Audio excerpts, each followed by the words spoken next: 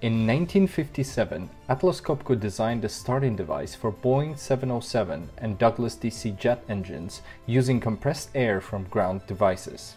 This innovative solution helped reduce weight and improve aircraft efficiency. As a result, our first Air Partner device was delivered in 1958, and Atlas Copco quickly gained all leading European airlines as customers.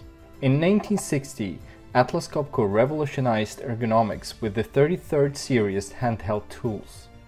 Developed by Rune Zernell with medical experts, the drill handle remains unchanged and widely used today.